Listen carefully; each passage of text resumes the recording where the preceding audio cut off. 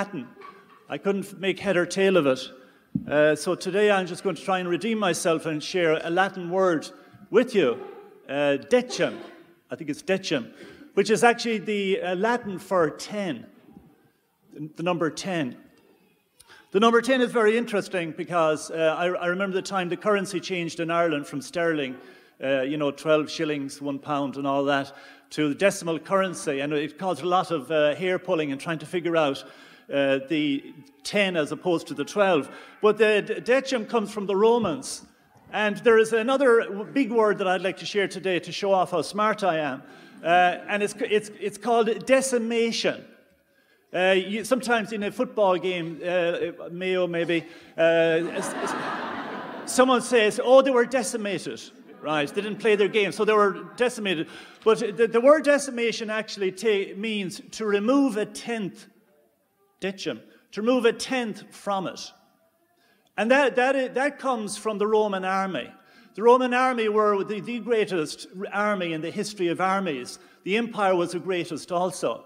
And the reason they were so successful is because they were highly organized. They didn't have satellites and GPS like they have today and cell phones. So to win a battle, you had to move your force quickly from A to B to C, wherever the weakest point was, advance, etc., etc. So you'd have groups of soldiers that would move all together at the same time and do what it was supposed to do. The barbarians were kind of all over the shop, like the Mayo boys, throwing stones and running off, And the Roman army, the soldiers in the Roman army were more terrified of their commanders than they were of the worst barbarians. And they met some pretty rough barbarians in what is now Germany back in the days. But they were more terrified of their own boss, their captain, or whoever. And it's because of this thing called decimation.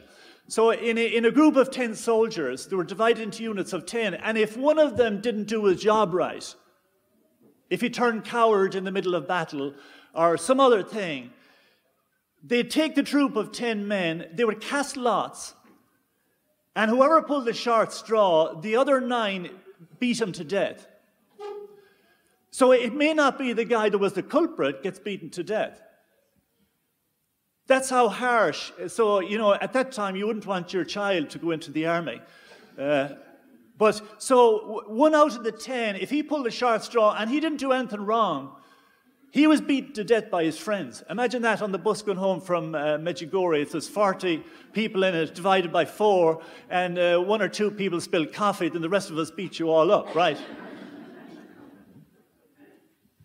So one of the proofs of resurrection to me, one of them, I don't need proofs, but to me, one of them is the Roman guards seemingly fell asleep. It was the easiest job a Roman soldier could have to do. Just to stand there. There's a seal on the tomb. It's a big ugly rock. Nobody's going to move that.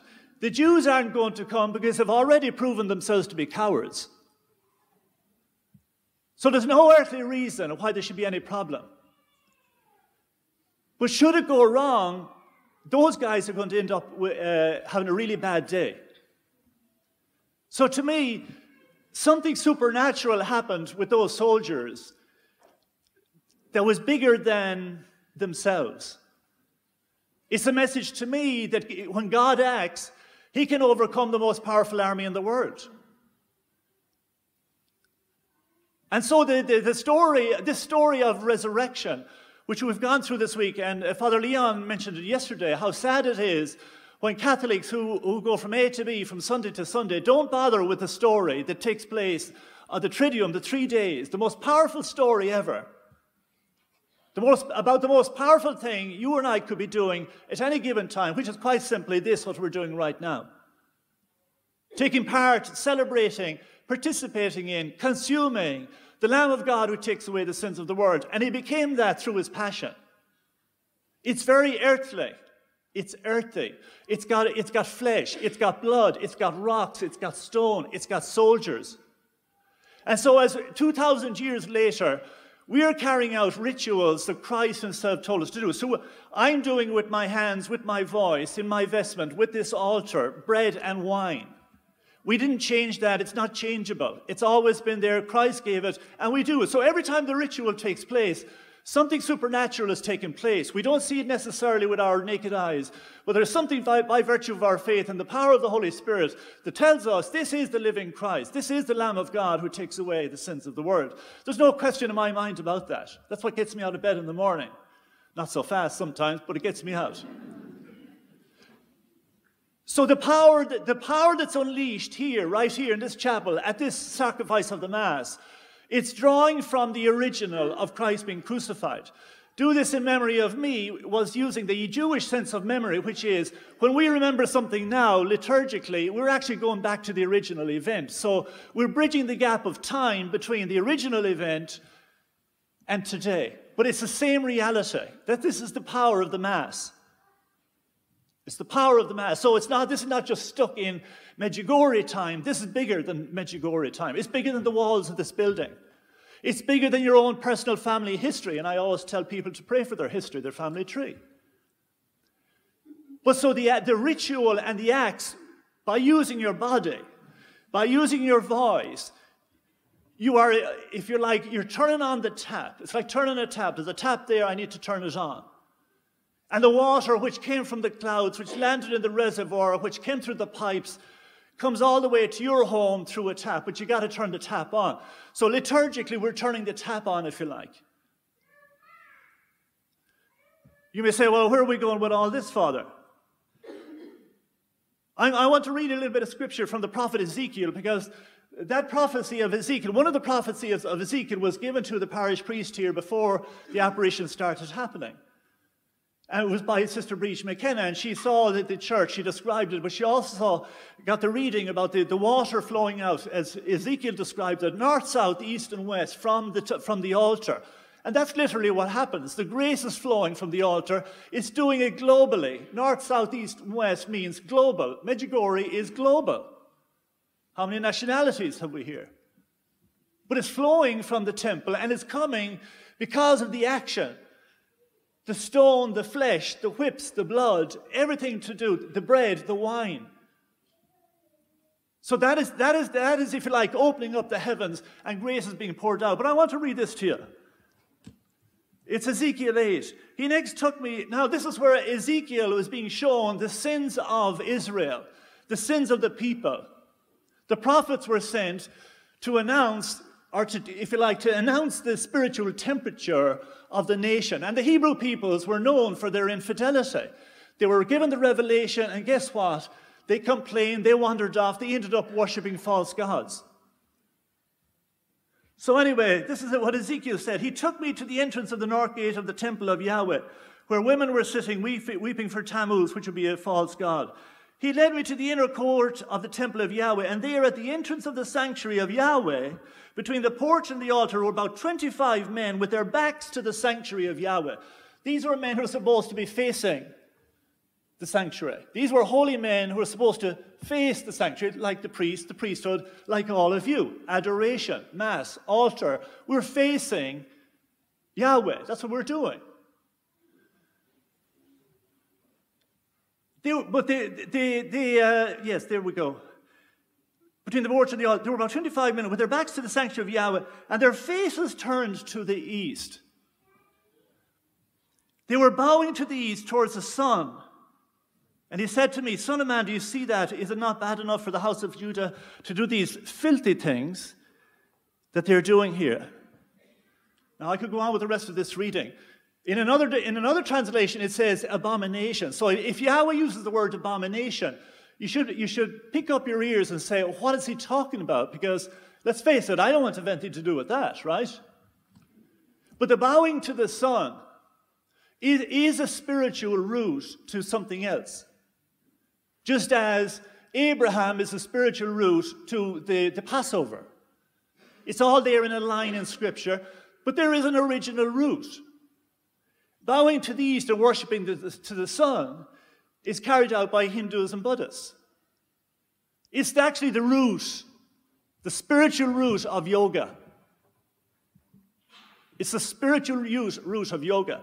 Asanas and positions that are used in order to, and by the way, yoga was never for exercise. It's got nothing to do with fitness or exercise. Its original intent, if you go back to the original authors, it's for union with Brahman, union with God, union with pagan deities. That's the whole purpose of it.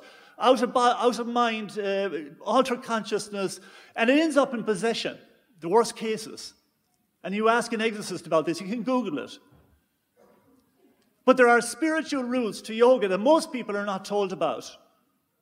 They do it because it's supposed to make you fit or healthy and all the different other positives that are put out there. But the fact is, there is an actual spiritual root that Ezekiel is talking about here. This is actually a condemnation of it. Bowing to east and worshipping the sun. Google it if you doubt me. And Yahweh says, he describes it as an abomination. You've turned your back to Yahweh and you're facing to paganism and pagan idols. So the idea that it's for fun or fitness, that doesn't fly with God.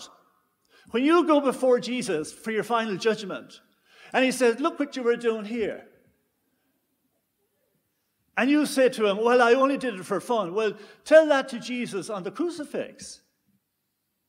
That's the price he paid to liberate you, to get out of Satan's garbage, get out of his allurements and his temptations, and he tempts us with just about everything. Reiki is demonism. Witchcraft is part of our entertainment. And I could go on and on and on. And if you doubt what I'm saying, buy yourself a book called Jesus Christ, the Bearer of Water of Life. It's a Vatican document, and it lists all the New Age stuff that a lot of people never hear about. They said, I didn't know there was anything wrong with it, Father. Everybody's doing it. Well, everybody's doing it. It will not fly on your judgment day. It will not fly. The only thing, the cross of Christ is what divides you from the kingdom of darkness and the kingdom of light. And there's only two options at the end of your life. One is hell and the other is heaven, because Jesus said it. He died on the cross, he was flayed, the blood, every last drop of blood. And that's what the Romans did. The type of torture that they gave him was to extract every last drop of blood out of him so that he would suffer the most. It was the last outburst of Satan. He tried it with Peter. Don't go to Jerusalem, Lord. In other words, you shall not become the sacrificial lamb. You shall not become the Lamb of God who takes away the sins of the world. Hang out with us here for a bit longer. We'll have more people coming out of the tombs. That was a very good idea. If I was there with Peter, I'd say, good man, Pete. But Jesus said to him, get behind me, Satan, because Satan knew that if Jesus kept going, it was going to be the end of him. And when he knew it was going to be the end of him, he unleashed every amount of fury against Jesus. The last drop of his blood, his last breath. And in his last breath, what did he say? It is accomplished. Now, any half-baked genius looking at Jesus nailed to the cross would say, what did you accomplish? There's nothing accomplished there. All your boys, your helpers are gone, bar John. Your whole ministry is gone. The whole thing is gone. What's accomplished about that? What was accomplished was the sacrifice of the Mass, the new Passover has now been finally established with his last breath on the cross. And that is what divides the kingdom of darkness from the kingdom of light. And a lot of people are going into the kingdom of darkness slowly, gradually, for entertainment and other reasons. And they don't even realize it half the time. But they're still going that direction. All New Age healing is taboo. And if you've been to that, and tarot cards, and angel cards, and fortune tellers, and all that stuff, you need to confess it. You need to renounce it. You can't have your feet on both sides of the fence. Decide today. This is like a valley here in Medjugorje. There's mountains around us. This is the valley of decision. This is where you decide for Christ, you decide for the light, or you decide to keep going the way you were. I'm not giving up my yoga. I spent too much on it. Well, good for you. But that's not going to get you into heaven. And you have to make a decision. You decide for Christ or you don't decide for Christ. But there is only two decisions, yes and no. There is no maybe. There is no maybe. There's no middle ground. Purgatory is purely a purification for any sins that we didn't deal with in this life. So purgatory isn't a third compartment. There's only two. And St. Faustina in her diary, which is well worth investing in, she was given a vision of hell. And when she was given the vision of hell, taken there by her guardian angel, she saw heaven and she saw purgatory as well. But when they were revealed to her, she said, one of the things she noticed about hell was most of the people there were people who didn't even believe it existed. They didn't believe it. There are a lot of people going around today who don't believe it. They don't think there's a consequence to sin. They think there's no consequence to killing babies. They think there's no consequence to legalizing the killing of them. There may be Catholics here in this church this morning who actually voted for this. You were duped. And if you did vote for it, you need to repent of it. That's how radical this story is. This is not a nice dressed-up holiday with some spiritual trimmings added onto it. This is a point of conversion. It's a place of conversion. It's a place of decision. And I can't explain to you or describe to you the infinite love that Jesus has flowing out from this altar for you. But it also depends on you turning back to Jesus. People presume the mercy of God. They say, oh, it's your God will take care of us anyway, you know.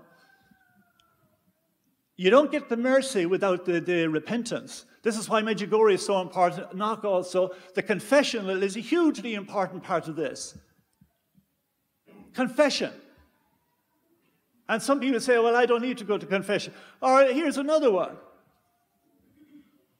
I'm not Catholic, I'm not Christian, but I'm very spiritual. I'm spiritual. Yeah, well, guess who else was spiritual? Satan. Satan was spiritual too. So I am spiritual, excluding Christ and the sacraments. Forget about it. So you have to make a decision today, whatever point you are on this scale, from unholiness to piety, you have to make a decision. I'm going towards the piety. I'm getting on this train to heaven. And the argument that some people say, well, the Reiki master healed me.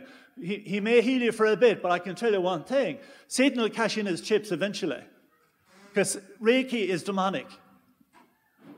It's the work of demons, and it may be your aunt or your uncle or your next-door neighbor that's practicing it and getting a few bob for it, but they're channeling demons. That's what they're doing. And interestingly enough, it also involves rites and rituals and laying on of hands, a mockery of what Jesus does, a mockery of what Jesus told his disciples to go out and do with all authority. And people are succumbing to this left, right, and center primarily because they haven't heard it before.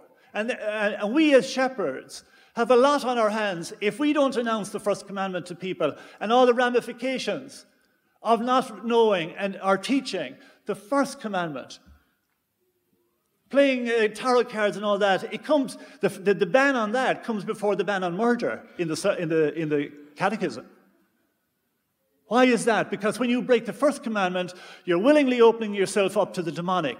And it can come through supposed healing techniques, or words, or projections about the future, or health, or maybe my body is going to be a bit more limber if I do this. Well, Jesus himself said about the body, and we know from the body of Jesus on the cross, the redemption of your body is number one priority with Jesus. It's redemption of your soul. He says it's better to go to heaven with one eye missing than go down below with two perfect eyes. If your hand causes you to sin, cut it off.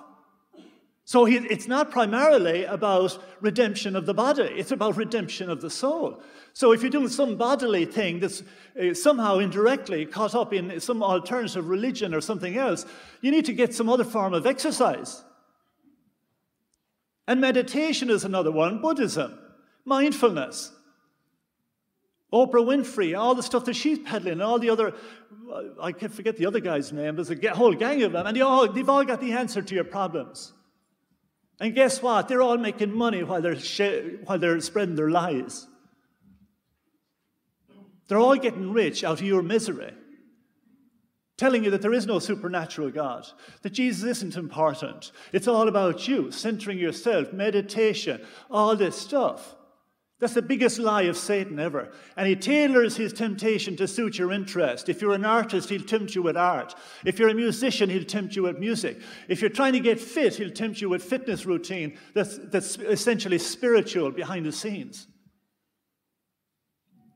And when you buy into all those lies, you're basically, when you start breaking the first commandment, all you're doing is you're taking out your baptismal cert and you're shredding it, and you're putting it in the shredder, and you say, I can do this myself. It's all about me, my energy.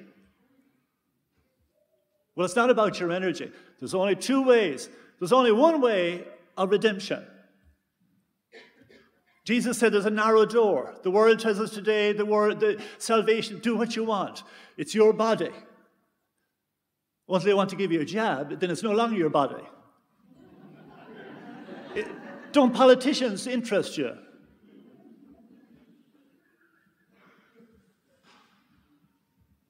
So we're receiving the body and blood of Christ.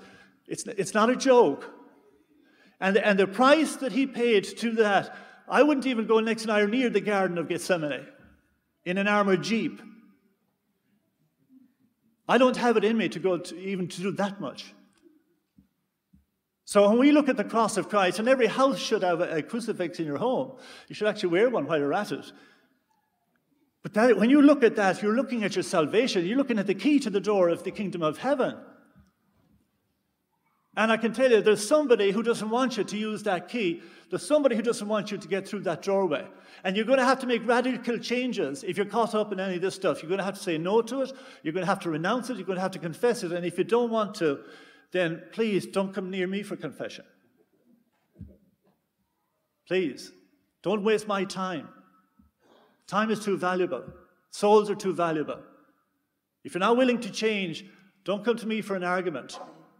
I'm telling you the teaching of the church, because I'm quoting that article or that document from the church. Jesus Christ, the bearer of water of life. He's the bearer of the water, which is the Holy Spirit, which flows out from this altar freely. He's paid the price, but you don't get it for just sitting around. And you're certainly not going to wallow or waltz into heaven with your hands in your pockets casually. That's the price that's paid to get you into heaven. So you got to respond to it. And when people do respond to it, and when people go to confession, I had a woman come to me many years ago for confession. She was probably 70. And she had done something quite serious way back in her teenage years. It was burdening her all that 70 years, or however long since the time she did it to the time she came. In the sacrament of confession, she became a new woman. She cried, she became a new woman. That's the resurrection. That's the power of the sacrament. But you have to be willing to let go of your sin. Don't be holding back, because if you hold back, it's ineffective. So this is all a wonderful promise of Christ, but it's also a sober challenge to us to see, well, where am I going? What is my ultimate, what is my highest value in life? Is it more property, more cars, the Celtic Tiger, any of these things? It's my body. What is it? My fitness? Is that what it is? The only posture for your body that's worth doing. And unfortunately, in Ezekiel, the boys who were doing it prostrating before the sun, they were actually in the wrong direction. So we can go to the Blessed Sacrament. We can come to the altar. We can go to confession. That's why Our Lady has brought you here. And she brought you here today, whoever is in this room, to hear this message that I'm giving to you. Because it's not my message. It's not my little hobby horse. I'm telling you the teaching of the church. I'm telling you the teaching of Moses. And Jesus always referred back to Moses because Moses was prophesying Jesus. So don't argue with me and say, oh, Father, you're a bit hard and heavy in this area. I'm just quoting Scripture. So if it's bugging you, it's not God's fault. If it's making you mad right now, what I'm saying, or irritated, that's not my fault, and it's not the fault of Jesus. It's coming from somewhere else.